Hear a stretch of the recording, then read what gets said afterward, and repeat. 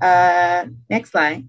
We'll just get right into it. So just want to give you a little information about West Philly Promise Neighborhood. So we are a U.S. Department of Education funded grant that supports cradle to career opportunities for children living or going to school in a specific area of West Philly. We've been in existence since 2017, and we're set, the grant ends June of next year. Next slide or bullet. Yeah, and so this initiative employs a place-based cross-system collective impact model approach to its overall goal, which is to improve the education, health, and economic success for children, their families, and community. And so one of the things I wanted to focus my talk on is how we were able to build data sharing strategies into this large initiative that requires data collection and integration at multiple levels. Next slide.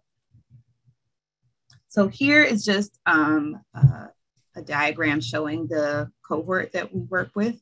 So this is the area of West Philly. Drexel University is actually encompassed in this footprint, which is at the lower right corner.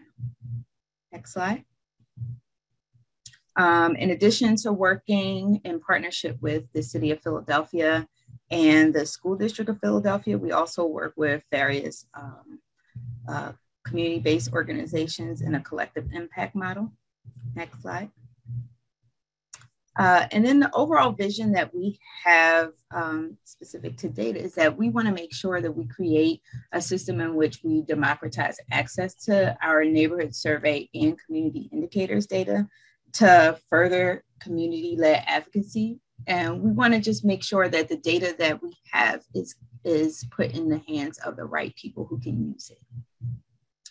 But in order to do that, we had to develop a lot of trust. So one thing that had to be addressed from the beginning is that this area has been highly researched. So specifically by Drexel, as well as University of Penn and even Temple, all universities that are close to this neighborhood.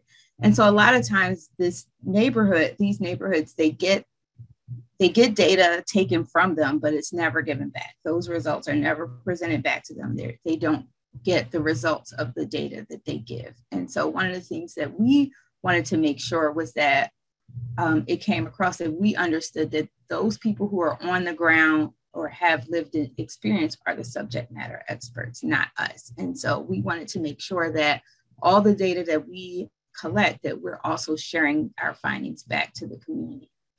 Another point that we wanted to make was to include the community stakeholders and other community residents in all levels of decision making and make sure that we compensate them for their input. And so we do that by having community-led data collection with where we hire community residents to be surveyors, as well as community-led data dissemination, where we've hired community members to be what we call data leads, to go out and share data stories to the community. Next slide. We create lots of opportunities to share data. So we have many presentations to our local community advisory committee and data partners and other type of management team meetings, but we also do presentations of data and results in the community through town hall style meetings. We've worked with the community to create community briefs, and we work with both the residents and the local community advisory council. And next slide. Here's just an example of some of the community briefs that we've created. Next slide. In addition to community briefs, we've also created user-friendly data dashboards for both COVID-19 vulnerability, as well as our Promise Neighborhood community indicators. And then we've also wanted to make sure that we also created a community-friendly data code book on our website and an easy way to request data on our website. Next slide. And so this is just an example of some of the dashboards that we've created. So we have dashboards on education and racial demographics, as well as housing and public safety. Next slide. So our work is primarily funded by the Promise Neighborhood Grant with in-kind support from Drexel, the City of Philadelphia, and other partner organizations. The majority of that funding goes towards our programming, but 25% of our funds are actually allocated to data and research. To track our success, one of the things that we are working on is developing a system to track who visits our webpage and the data downloads that they do. And so that's something that we want to know, to see who is getting our data and who's using the data and for what reasons. And just last year, we administered a network survey to 45 of our organizational partners who work either directly or indirectly with children and families in Promise Neighborhood. And that the purpose of that survey was to be able to see whether or not our collaborations with our partners were successful and identify any gaps. And then with our community-led research, so we train community residents to collect and disseminate data, and we frequently measure changes in skills and knowledge throughout that training process.